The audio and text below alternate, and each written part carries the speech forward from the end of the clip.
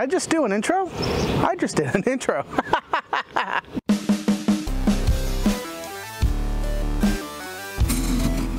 We all had those old projects where, we let them sit on the shelf for a while and we finally decide to get back into it, and it takes us 2 hours to find the tripod, some of the cables for the radio, and a missing element. Thank you, Adam, for hooking me up to get that up and going again.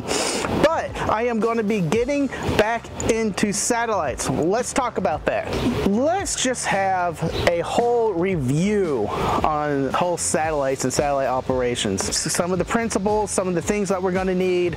It's been a while since we talked about that. The number one thing is you need a good Yagi antenna. This is the Aero 2 Yagi antenna. It has a 2-meter 3-element, and this is a 7-element 70 centimeter or 440 megahertz. This antenna has a built-in diplexer that is able for me to transmit and receive on both of these antennas, or one or the other, at the same time, and that is going to be very important. Pause for airplane here. As I was saying here, it's going to be very important for you to be able to do that. Also, it's important to have a full duplex radio, and that is a radio that's going to be able to receive, and you can hear the receiving station as you are transmitting on the other side of the radio. So that means on side A, we're going to tune it to, on this test coming up here in a minute, the National Weather Service, because they're transmitting all the time. I tried to wrangle someone up on the local repeater, and apparently he's already in Galveston. Lucky guy. The National Weather Service is always transmitting, and there'll be a great station that you can tune into, then tune to the other side a local repeater, and see if you can hit that repeater and continuously hear the National Weather Service transmitting. A full duplex radio is important because in satellite operations, it's not always guaranteed you're making it to the repeater, or in our case, the satellite. So that means when we are transmitting, we also want to be simultaneously listening for that to come back to us so that we know where we're making it in there. So it's a positive reinforcement to us so that we can know that we're hitting the satellite and that signal's coming through clearly. Also, in good amateur radio practice, listen first.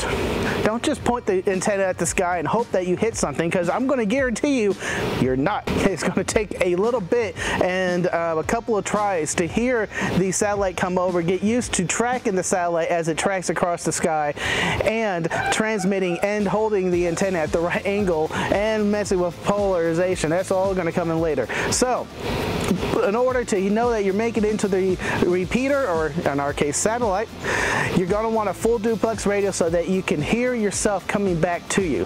When you hear yourself, that means the satellite is able to pick up your signal and retransmit it back on the downlink. Very important. Another key aspect to satellites is Doppler shifting.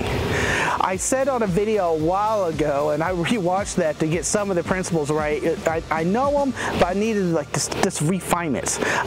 Link in the description below. It's probably popping up over here somewhere too.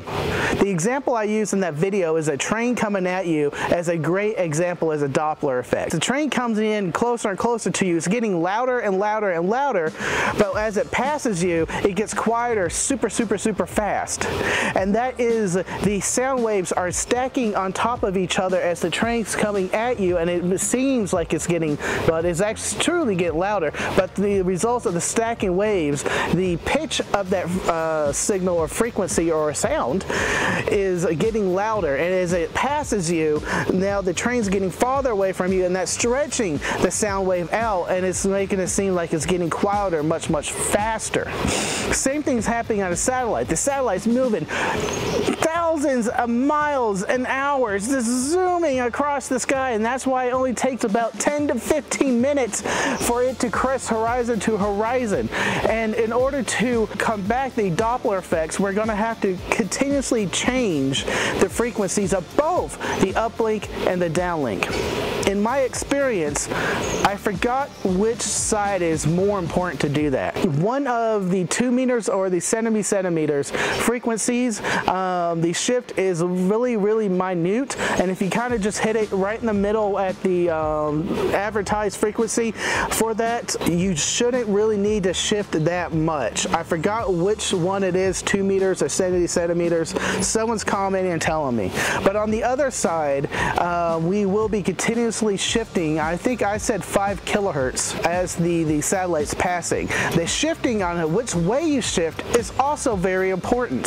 So if the satellite's coming at you, that means you're going to need to be set higher to their advertised frequency, and as it's coming at you, you need to start shifting lower and lower, and when it's right overhead, you need to be right on their advertised frequency. And then as it's moving past you, you're going to start going lower than their advertised frequency. I said in the video every like 5 minutes change down 5 kilohertz, and that's still correct for the satellite passes. In order to get ready for some satellite passes, you're going to need a couple of apps on your phone that will tell you where the satellites are in relative to how they're passing over you, and also what times they're going to be passing and the frequencies that they are transmitting and receiving on.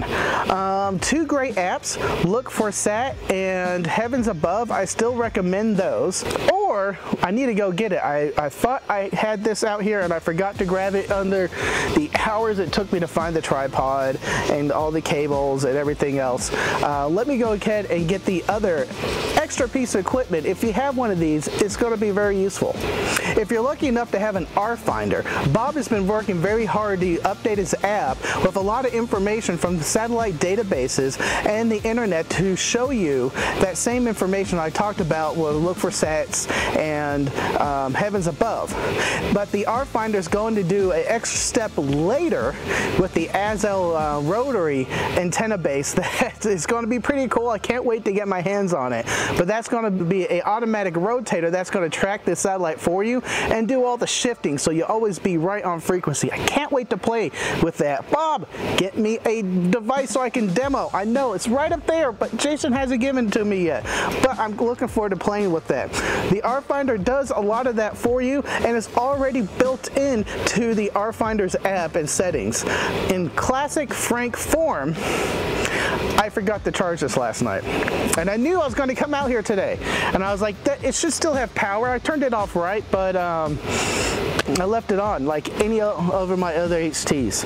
But the RFinder should be overlaid on the screen when I was talking about it earlier. Has all those settings so built into it, and you don't need to go and get another app. It's already there, just like how you can look up other repeaters in your area and it does all the localized programming for you. It does the same thing for satellites. That's a pretty cool feature on the RFinder. Great HT, and it runs Android.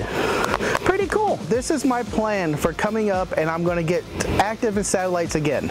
I'm going to test this TYT here in a second. This is a TYT 9800 for full duplexing.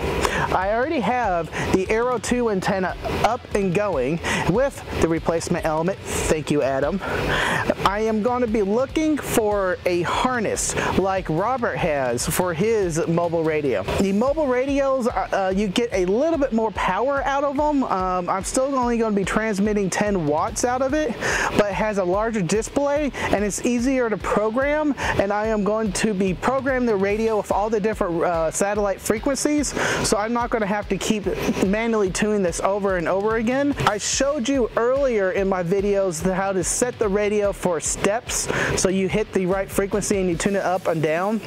But when playing with other people's satellite rigs that were already pre-programmed with those steps, it was pretty nice. One display I saw, it had the 0 on it, and then in the side of the display it had plus or minus 5, so it had the satellite name -0 for it to be right on frequency, and if you want to go above it, you go up and it said -5, -10, -15, so you knew automatically where you are with respect to where that main frequency is. I like that idea, and I'm going to steal it.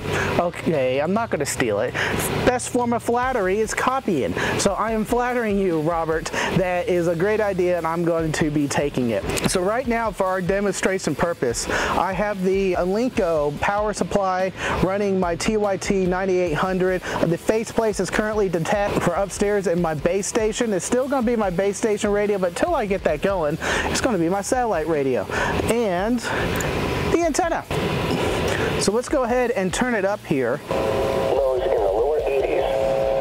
South winds around 5 miles an hour. Now we hear the National Weather Service going on side B. I have side A turned to a local repeater here, and I'm going to go ahead and turn the main side over to side A. So side A is now my transmit frequency, and we'll go ahead and see if we can hit the repeater and get someone to come back to us while we hear that National Weather Service going.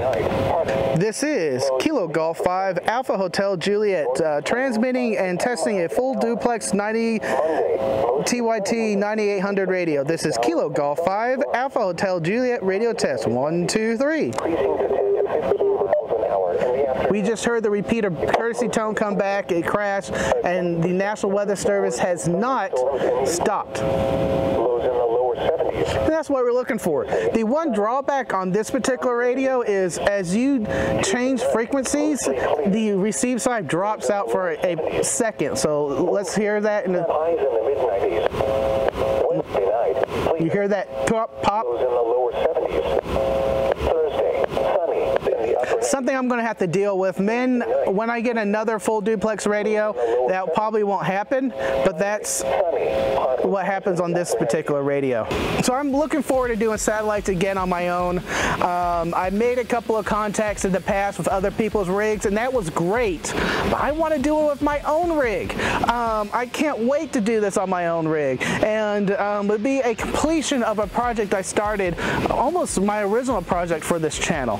So this is my video going out there and showing my renewed interest in this. This is the video I'm putting out here to say, hey, I'm going to be doing this again, and I can't wait to hear you on the air and on a satellite. Till next time, everybody, go forth and conquer.